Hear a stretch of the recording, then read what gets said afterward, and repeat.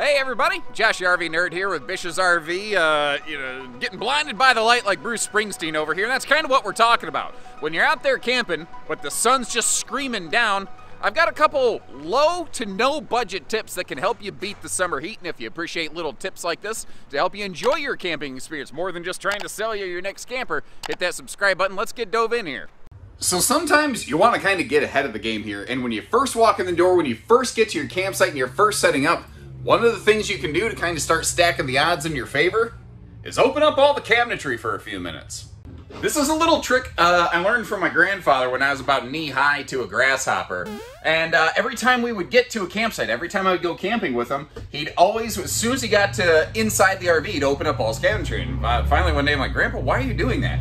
He said, basically because these things are like little miniature ovens. And if you think about it, it's basically like a big wood box. It's just sitting there holding all kinds of heat.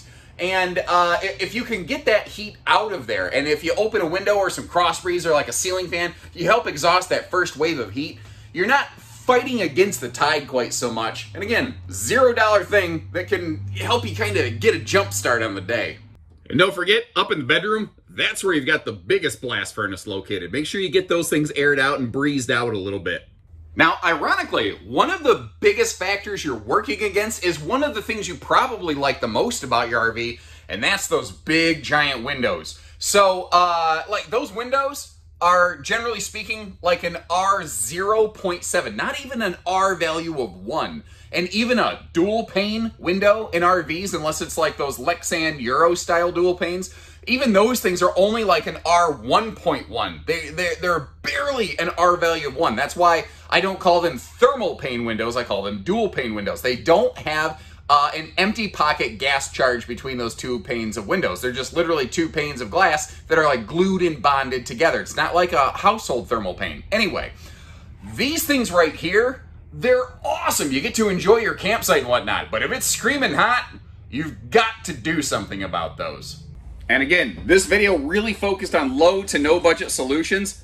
Literally, just pulling the shade on that window will turn it from an R0.7 that we just talked about to a roughly like an R2.1. So for $0, you're actually getting greater thermal benefit here as compared to those very expensive dual pane thermal pane RV windows that people talk about all the time. Those dual pane windows are very nice for drowning out exterior noise. They do not significantly increase the R value of RV. And simply pulling the shade down on this can get you a greater benefit and help keep the sunshine out and the cold in. Because effectively, you're creating what I call a poor man's thermal pane, or maybe just a smart man's thermal pane, or ladies, or hot pockets, however you identify, I don't know.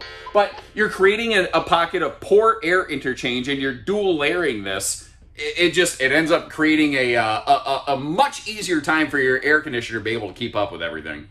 And then for a little bit of the old razzle-dazzle, go get you some of the silver stuff. The name often applied to this is Reflectix, but the reflective foil stuff, you can cut it to size to kind of fit in your window slots. You can put it on the window and draw the shade to create like a 1, 2, 3-step benefit here.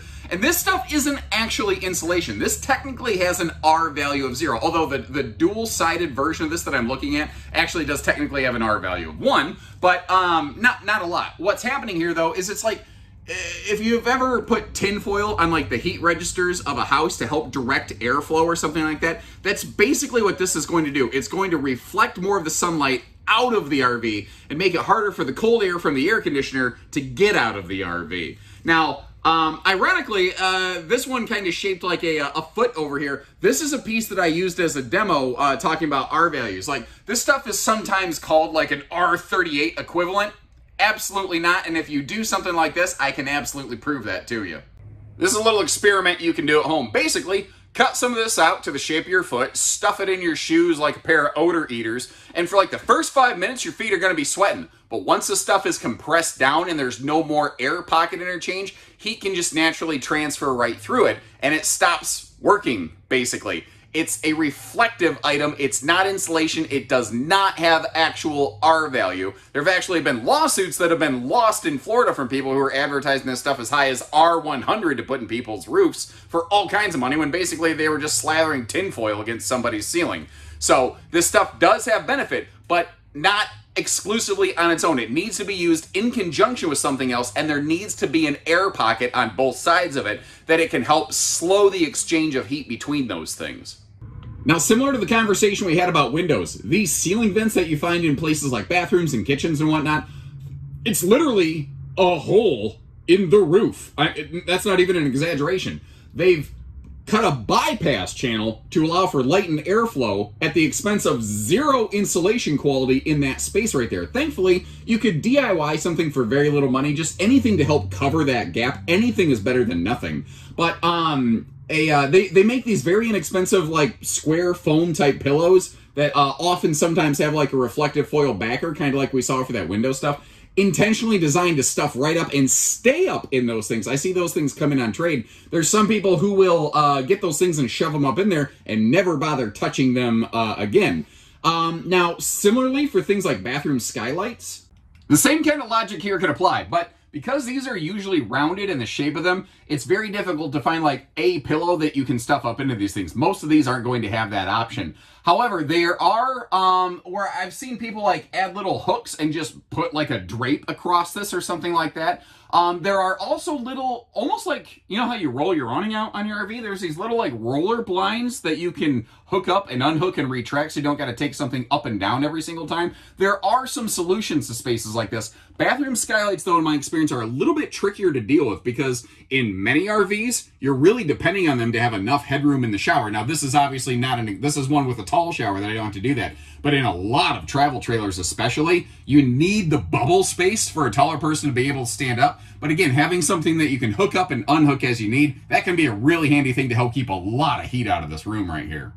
Now, this next tip applies mostly to travel trailers. I've actually done a separate video on it, so I'll try to be less wordy than normal. That's not easy for me. But if you look at your air conditioner, if you see open pockets like this, look to see if there's a, well, the technical term for it, I believe, is a flapper, you know? But basically a way to shut off those open air vents. If you have a centralized air system and those are open, it's not actually pushing most of the air through the centralized air conditioning system. It's mostly just dropping in one spot. So like if you have a private bedroom, private bathroom, bunks on the opposite end of the RV or something like that, it's really struggling to get airflow effectively through the entire RV. And usually that's all it takes.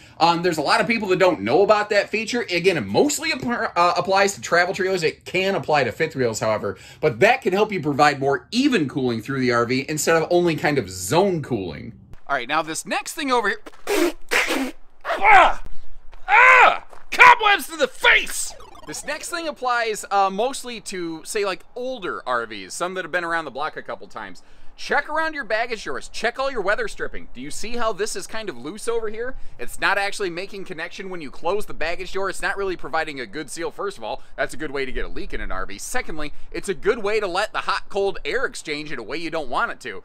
And I think anyone who's ever owned a home or an apartment or anything like that for a long enough time, if you've ever replaced a simple bit of weather stripping, have you noticed how it can sometimes have a huge effect on the heating and cooling of your RV? Now think of like where a baggage compartment is located, like directly under your bed. That could make or break the difference between a more comfortable camping experience and sleeping experience, because if you don't sleep good, you ain't gonna have a good time the rest of the day. Now this last tip is kind of like a last resort kind of thing, and ignore the fact that we're in a building right now. Basically this is where we wash our RVs, so the fact that water's involved here made sense to me on this. If you're just struggling to keep up against the sunshine, if it's a hotter day than the weather person ever imagined, as a last resort, go outside and get like the hose that you have, you know, off the spigot on the campsite or something like that, and literally just briefly, lightly spray down the outside of your RV. And I got this idea actually by watching a nature documentary that described how kangaroos stay cool in the sun. And if you weren't familiar, out there in the Australian outback, there's not exactly a lot of shade, not a lot of cover, and animals just sit there under pure heat exposure, baking under the sun. Well, kangaroos often do this interesting thing where they will lick their arms. And if you look at them like under a heat scope, their arms are way, way cooler than the rest of their body. By licking their arms, when that saliva, when the water moisture content basically evaporates, it pulls with it a very high amount of heat content. Well, the same concept can kind of apply to your RV. If you're just like, man, I'm cooking, I'm dying, go outside, lightly spray down your RV through the hottest, heaviest sun exposure parts of the day, and that water will quickly evaporate and dissipate, and it'll give you like a little brief window, a little bit of respite where maybe the air system can start to fight back and keep up, and you might need to do it a couple times. Now, the thing is, when you do this, your RV is going to be spotty and look like crap on the outside, but at least you might be a little more comfortable on the inside. And again, it doesn't really cost you much. However, before you do that last one and just start spraying water all over the place, check on local ordinances or check in with the campground ownership, management, leadership, whatever the case may be. Make sure that that practice is okay. There are a lot of places that do not condone or permit you just to unnecessarily spray water on the ground. Maybe there's a water shortage, maybe there's erosion issues, all kinds of different things. But if you want to be a good neighbor like State Farm is there, ask permission, not forgiveness.